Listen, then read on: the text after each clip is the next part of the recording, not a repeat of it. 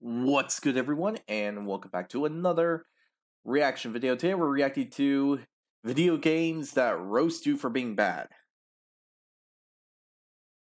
Yeah, anyone experienced that before? Because pretty sure that has happened to me a couple times at least.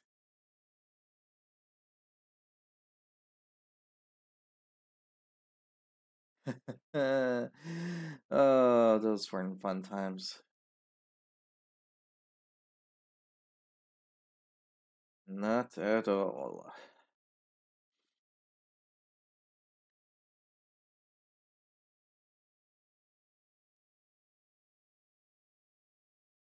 Because honestly, you're trying your best, and then you make one big flaw, and bam! The game gets on your case about it. Kind of sad when it does that, to be honest, but things happen. Things just happen. Whether we like it or not, it just happens.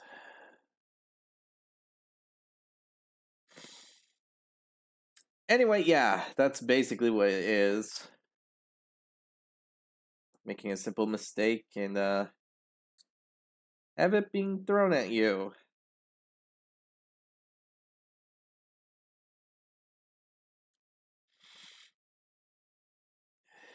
Due to reasons.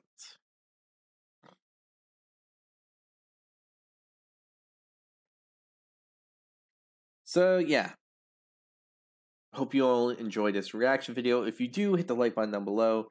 Hit the subscribe button to support the channel, support the content provided, and so on and so forth.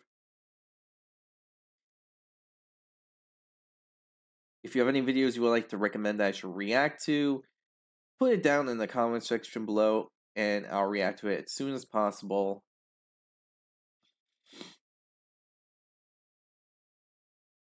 Other than that,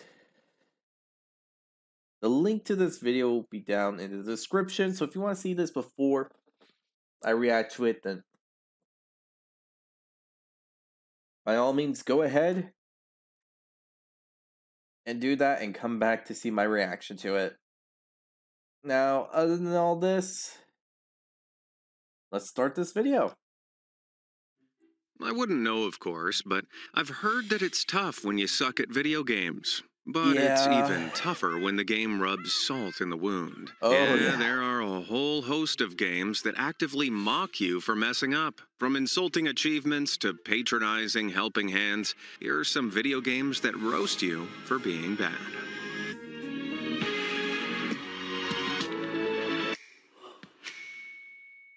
You chicken? Metal Gear Solid is an iconic franchise known for its tactical espionage action. The name of the game is Stealth. Sure, you can go in guns blazing, but it's not exactly encouraged. And the fifth entry in the series, 2015's The Phantom Pain, is no exception. But what if the player is as inconspicuous as an elephant in a cat sanctuary? Well, if you absolutely suck and are killed 3 times in a row, you eventually get offered a little helping hand, albeit an incredibly humiliating one. Enter the Chicken Hat. What? This fetching piece of headwear is nothing short of overpowered at the cost of making you look like a total dork. The first 3 times that enemies spot the player, they're instantly put to sleep, bagging you 3 free mistakes before the hat disappears. The message is clear. Any players that need to use the chicken hat are chickens themselves. Ha! This is the closest any developer could come to just sitting their player down and telling them to get good, scrub.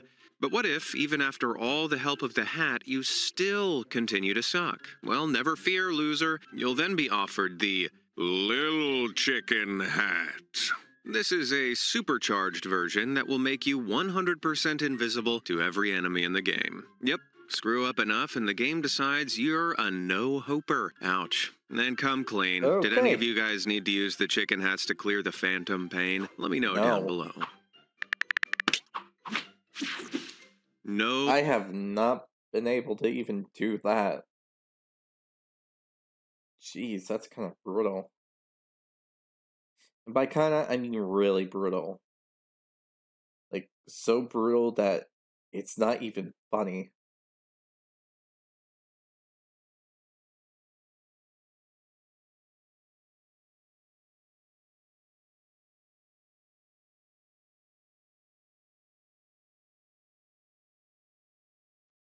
It's actually more insulting than you think.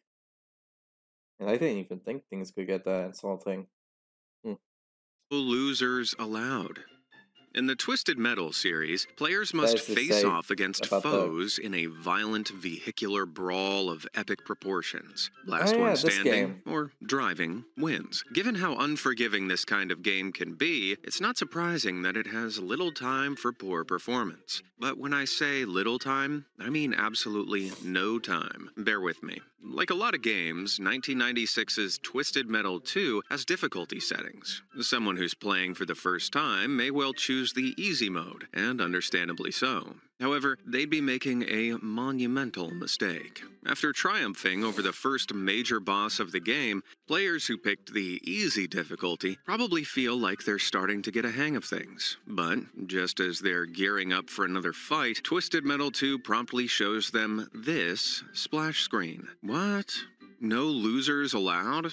Jeez. Needless to say, the developers didn't think much of those who picked easy mode. And it wasn't just a friendly troll either. You literally couldn't progress without upping the difficulty. Man, if I wasn't so incredible at all games ever made, I might have shut my console down for good there and then. Outside of the world of video games, I know we're all playing life on hard mode. So why not make things a little easier by liking and subscribing to my channel? Get more awesome videos just like this one in your sub box and never miss out again. All done? Achievement unlocked. On to the next level. Star power. We might not usually associate Mario games with hair-pulling difficulty, but believe me, some of those levels can get pretty rough. The utterly amazing Super Mario Galaxy 2 is no exception. This 2010 release. Oh yeah. That was a good game. It was a really good game at 2010. He So follows what the happened Big here M again? as he hops and stomps around various wacky planets in an effort to reach Bowser. But what happens if Mario himself gets stomped too many times? Well, he gets a little visit from the Cosmic Guide. The guide will offer the player a hand, and they can watch as it controls Mario and completes the level for them. Oh, easy, right? The catch is, you're not awarded a gold star afterwards, which is what you need to progress. No, instead, you receive a super patronizing bronze star. Looks more like a poop color, doesn't it? And it does absolutely nothing. Wait, so what's the point? Well, the Cosmic Guide is probably supposed to be a helpful way to show struggling players how to finish a stage, but in practice, it just feels like Nintendo are having a huge laugh at your expense. Yeah, enjoy your cruddy poo-poo star, Mario. I, of course, got gold first every time, definitely. Crashed. Now, if you're as ancient as I am, you may well have played Crash Bandicoot Warped on the original PlayStation back in 1998. You know, shortly after the dinosaurs died out. In the game, the first battle is against series regular Tiny Tiger, who challenges Crash in a gladiator arena before a cheering crowd. The battle is simple. I still don't understand that name. Tiny Tiger? Anything you could have called him. Wild Tiger, Giga Tiger, and whatnot. But Tiny Tiger? That sounds contradicting as frick. That thing looks like a beast. Enough, but the toughest section involves hordes of lions charging across the arena. If they touch Crash once, it's all over. Although, we had a strategy back then. Well, more like an exploit. By running into one of the corners of the arena, the players could actually avoid all of the lions without needing to exhibit any skill whatsoever, which is perfect for me. Fast forward to 2017, and Warped was remade as part of the N-Sane trilogy. The cheeky players like me naturally tried to cheat our way through the boss fight all over again. And we could, but there was a catch. The moment that players hide away in that corner, the crowd throw a whole load of cheese wedges at Crash. Get it? Because the player is cheesing their way through the fight? How humiliating. The devs must have known about the infamous tactic, and rather than remove it from the game, decided to build in a whole extra animation shaming people for using it. It'd be hilarious too if it wasn't actively calling me out for sucking. Damn. I mean, a strategy is a strategy. You win, in personal opinion, but okay. It's on them, I guess. Weirdos. I don't know why you would try to shame someone for doing that, when I believe the creators did something similar to it in a previous game themselves. So, kind of hypocritical. Not gonna lie. Just disappointed.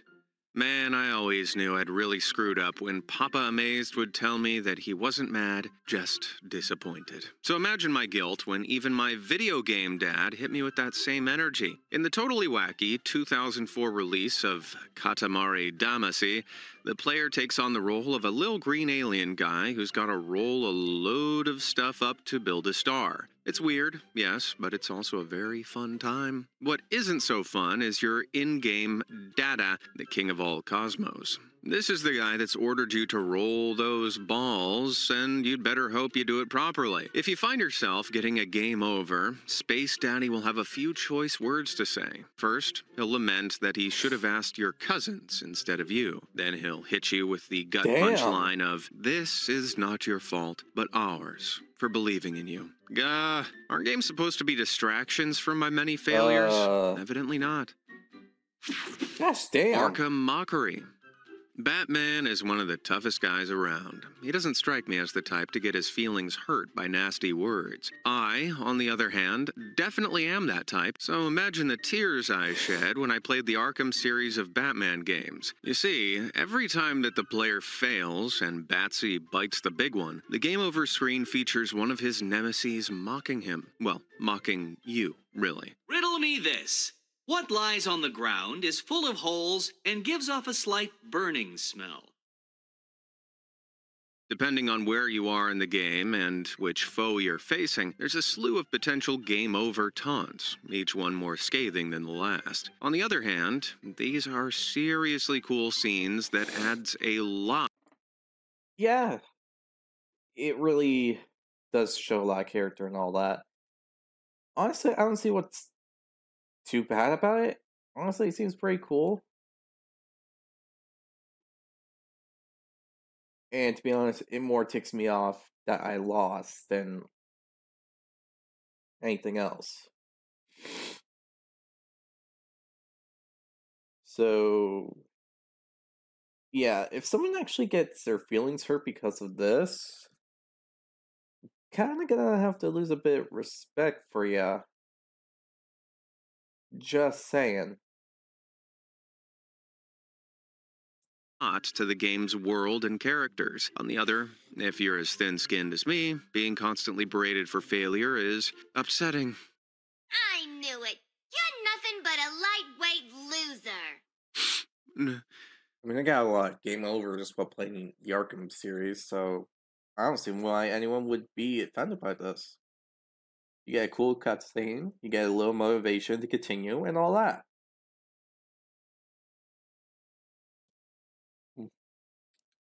No, I'm not. The real Batman might not get all down in the dumps over some zingers, but in this case, I'm Batman, and I'm a delicate little flower. But the Arkham games aren't the only ones to pull this trick. The classic platforming series, Jak and Daxter, also tears you a new one at every available opportunity. You play as Jak with his best pal, Daxter, by your side, and ready to throw you some shade whenever you screw up. You came! You saw!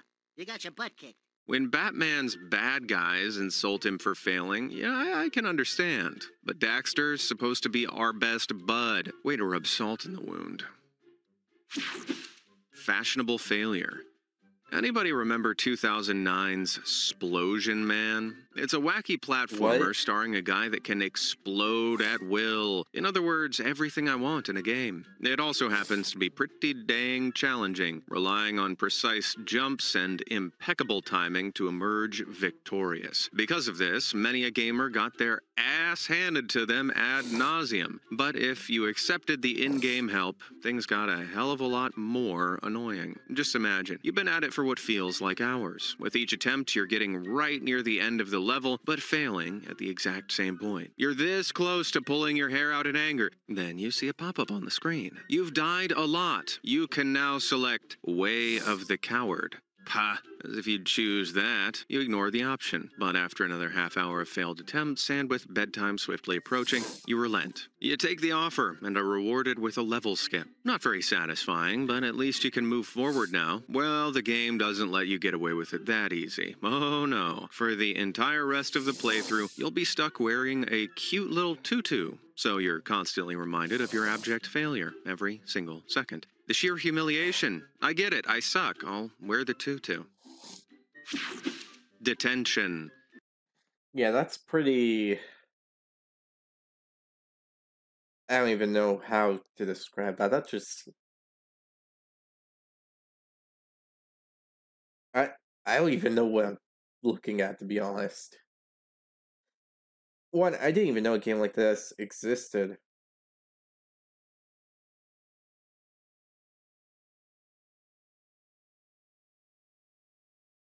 So I'm a bit taken back that a game like this existed.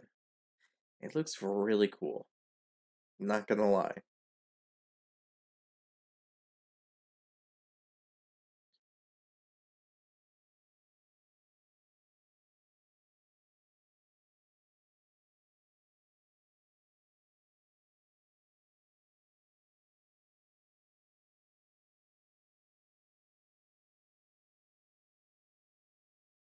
It's hard to imagine that a game where you play as a kid in a boarding school could be any fun at all. But 2006's Bully somehow pulled it off. You can take classes, True. protect nerds, get the girl, and yes, break the rules and be a bully. If you do the latter though, which let's face it, you will, you'll need to make sure you're stealthy about it. Get caught, and you'll be given detention. That's right. What better way to spend an evening than in virtual detention, which means completing menial tasks like shoveling snow or mowing lawns. If you mess up, you have to start the whole long-winded thing again. And if you succeed, you've got nothing to show for it. Riveting. This could be the most insulting punishment for failure we've seen yet. It's basically saying if you aren't a big enough boy to win, you shouldn't be playing at all. Of course, this was back in 2006. Nowadays, people play lawn mowing simulators for hours. Who'd have thought?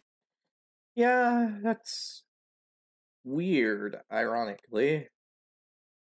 We in Bully, you didn't want to do these kind of tasks, but nowadays we have a simulator where people want to do this. That's a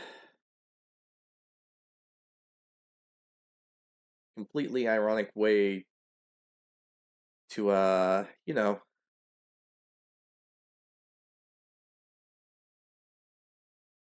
deal with this. Huh.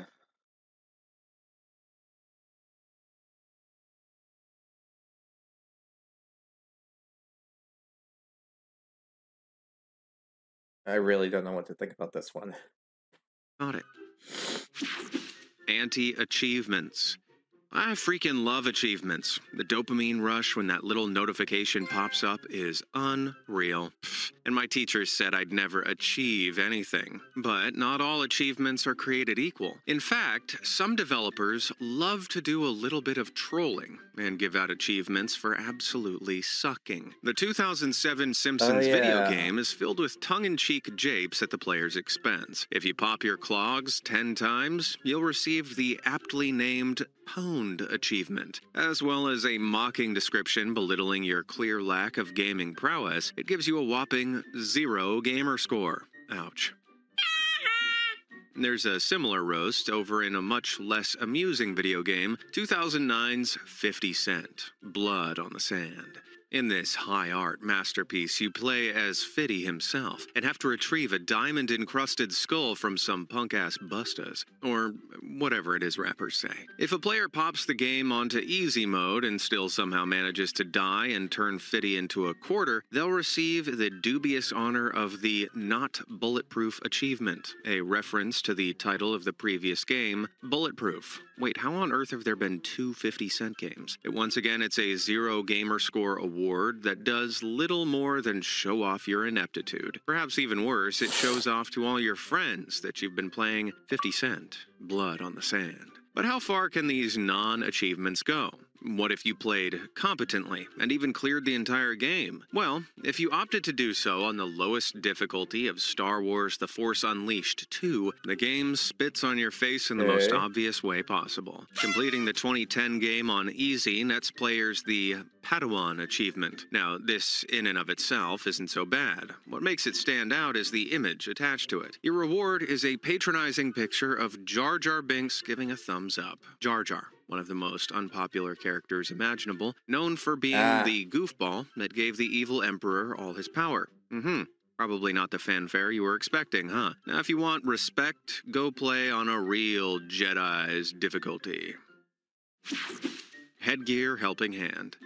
The 2009 Wii title, Punch-Out!, is the closest I'll ever come to beating anybody in a fight. I'm more of a lover, see? But for those who can't even bring themselves to win a virtual fight, the game has you covered. Any player that winds up losing a whopping 100 matches is rewarded with a unique item, the headgear. This consolation prize can be toggled on before the match to reduce all incoming damage, removing a lot of the challenge from the game. Now, this is pretty embarrassing as it stands, but it gets worse. You see, this headgear is identical to the one worn by the game's very first opponent, Glass Joe. If you're too brain dead to guess, Glass Joe sucks. And he was given the headgear by a doctor after suffering his own 100 losses. So not only is the player given training wheels in response to poor performance, but they're also compared to the single most pathetic fighter in the entire game. Dang, that's gotta sting.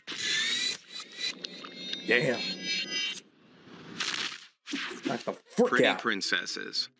If I had to make a video specifically on the weirdest video game names, 2011's The Dishwasher, Vampire Smile would probably be a shoo-in. But while the name may be strange... I'm sorry, what?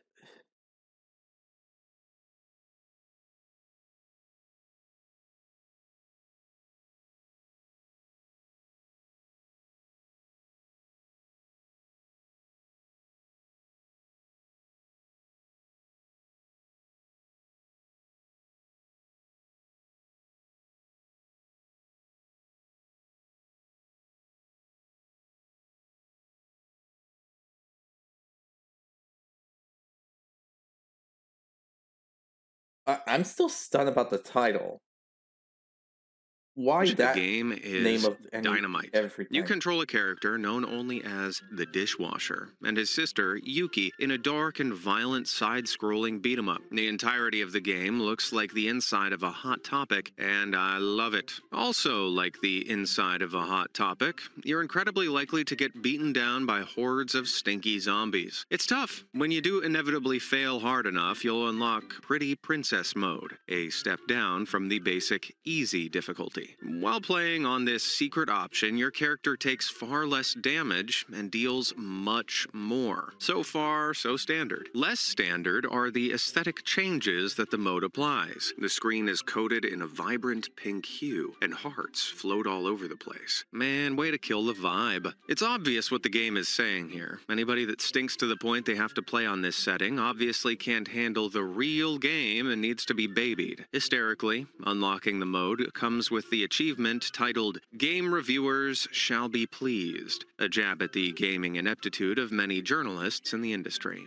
Beautiful. But Vampire Smile isn't the only game to pull something like this. 2005's Ninja Gaiden Black stars ninja Ryu Hayabusa in a challenging hack-and-slash title that pushes a player's reflexes and skill to the limit. Naturally, I didn't have a good time. If a player manages to get themselves killed 3 times in the very first level of the game, they'll be posed a question. Do you choose to abandon the way of the ninja? If they choose yes and confirm multiple times that they're ultra mega sure, Ryu's #1 fan, Ayane, appears. She laments that she's greatly overestimated her hero and essentially tells him she's taking over. This unlocks the easiest difficulty, Ninja Dog Mode. While active, Ayane constantly supplies the player with helpful items, like these simply fabulous pink bands that increase Ryu's damage. On top of that, enemies do far less damage, and Ayana leaves little supportive messages for our hero all over the place. Aww. Oh, and one last thing. You abandoned the way of the ninja, remember? You're nothing but a lowly dog now, so somebody like that doesn't deserve their face on the title screen, do they? Nope. Ayane has that honor now. Sorry, chump. Difficulty Drama.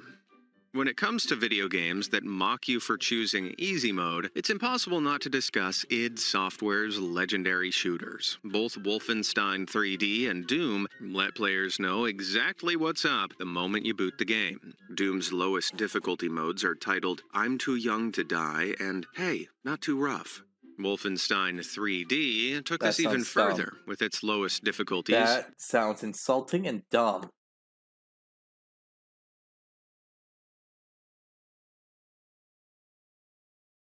And I'm so happy that I never had that problem.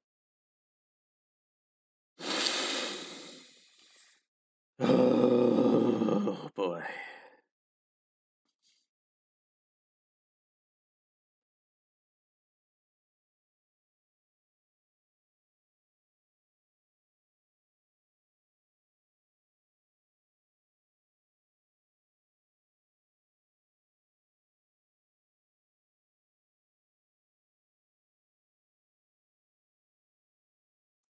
Don't Hurt Me, and Can I Play Daddy? The latter of which comes complete with a little picture of protagonist BJ Blazkowicz with a baby bonnet and pacifier. How adorable. The 2 highest difficulties in comparison are called Bring 'em On and I Am Death Incarnate. So the message is clear. Choose tough and be venerated, or choose easy and be mocked relentlessly for it. And these difficulties are preserved in many future entries of the franchises. So if you're picking any of them up, just remember, don't be a baby.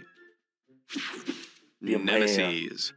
One of the main selling points of 2014's Middle-earth Shadow of Mordor is its revolutionary Nemesis system. It's also one of the most ingenious ways a dev has come up with an entire built-in game system almost solely meant to roast you. The concept is simple. If the player is ever defeated by one of the many orc enemies of the game, that orc will get a promotion. They'll become stronger, scarier, and legendary among their peers. They were the ones that finally bested you. But in Shadow of Mordor, the player character, Talion, has merged with an elven wraith named Celebrimbor. This means you can resurrect after each death and go back and seek revenge against your slayer. It's a nice contrast to something like 2014's Dark Souls 2, the notorious poster child of video game difficulty. In that game, rather than the enemy becoming stronger, the player becomes weaker with each death, with a reduced maximum health pool. Damn. It's not exactly a roast, but still a punishing mechanic that's integral to the game. Now that orc that bested you in the Shadow of Mordor, that's a different story. You see, that orc will remember you, just like you remember them. What this translates to is a nemesis, somebody who beat you and knows it. Your nemesis will often belittle, mock, and roast you whenever you come into contact with them, especially if they beat you more than once. Is this some kind of joke? I killed you already. That way, you'll be reminded all the time just how badly you screwed up, making you want nothing more than to wipe that stupid orky grin off its face. Sure, it's annoying getting bad-mouthed by one of these guys, but it really adds to the world building. There's nothing more satisfying than finally getting your hands on the jerk who's been hassling you and letting them meet the business end of your sword. In game, I mean. Definitely in game. You okay, dude?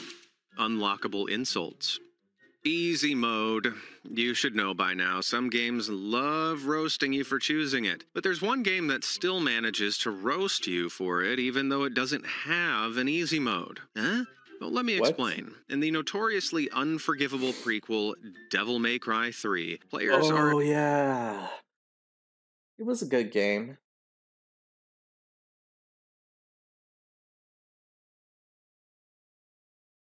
Honestly, I'm a bigger fan of Devil May Cry 4, but I still like 3.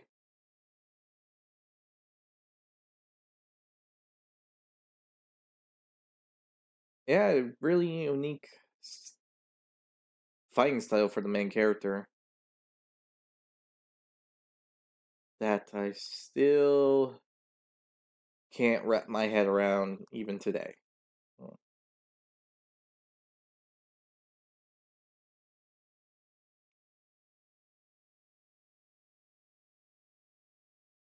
It was a weird one.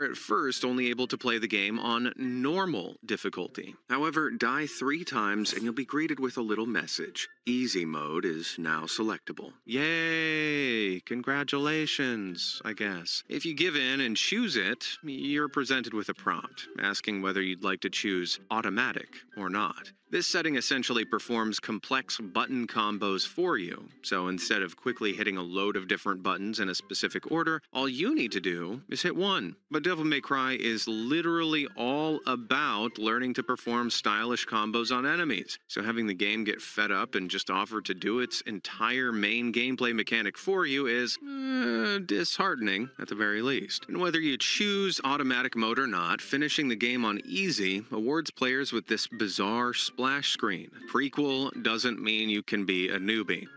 Did I just get called a noob? I think I did. The message is clear. The game is intended to be played on a minimum of normal difficulty. If you suck hard enough, it'll throw you a bone and give you the baby mode, but it won't let you forget it. Heck House.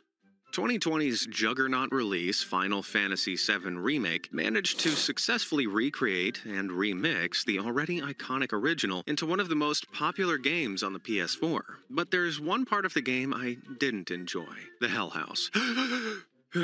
For those not in the know, the Hell House is probably the hardest boss in the game. A bombastic nightmare of a battle that takes place in a huge arena in front of an adoring crowd. I certainly threw some controllers during my first attempts. But the insane difficulty of the boss is only one ingredient in this angst pie. This particular arena fight features announcers who commentate on basically anything that happens. So, every time you screw up, and you will screw up, believe me, they make sure you know about it. Talk about insult to injury.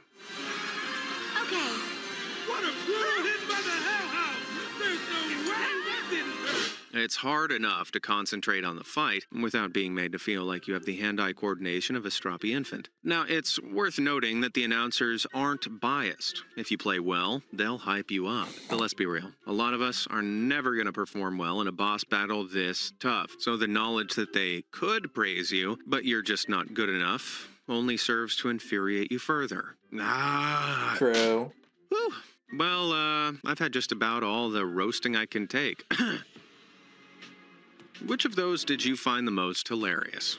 And if you know of any I missed, let me know down in the comments below. Thanks for watching.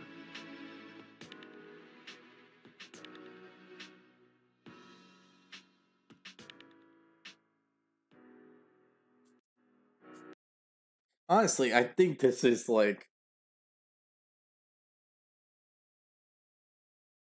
oh, I don't know, the most harsh thing to remember. Never really got all those kind of insults and whatnot. Thankfully.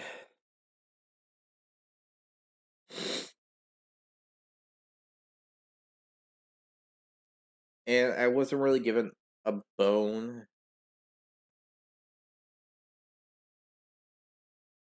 When it came to certain gameplays and whatnot, which I'm really thankful I didn't now.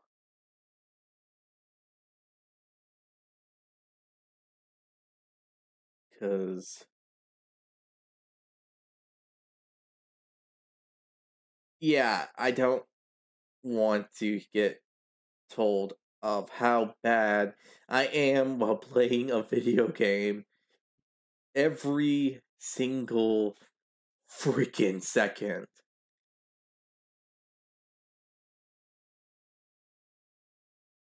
And if you enjoy that kind of thing, of being insulted, are you an M?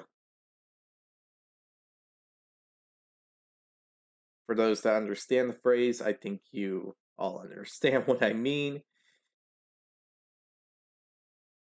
But seriously, if you do enjoy being insulted, are you an M?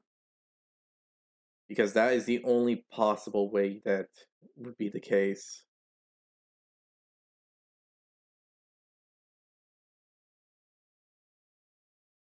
That or you just are very thick skinned. Which I do not know if that's good or bad.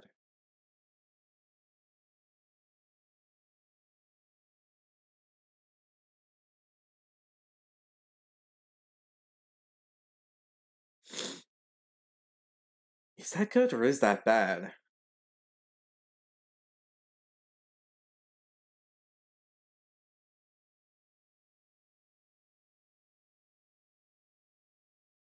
I mean, it's gonna be thick skin, but to be thick skinned and enjoy the roast, I don't know if that's good or bad.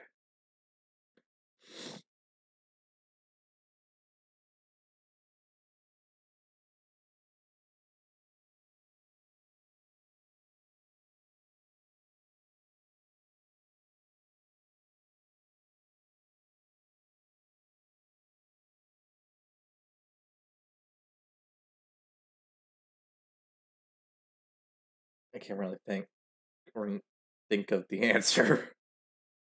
But anyway, I hope you all enjoyed this reaction video. If you did, hit the like button down below, hit the subscribe button to support the channel, support the content provided, and so on and so forth. Hit the notification button to be notified immediately when your video comes out. Other than that, I'll see you all in the next video. Bye!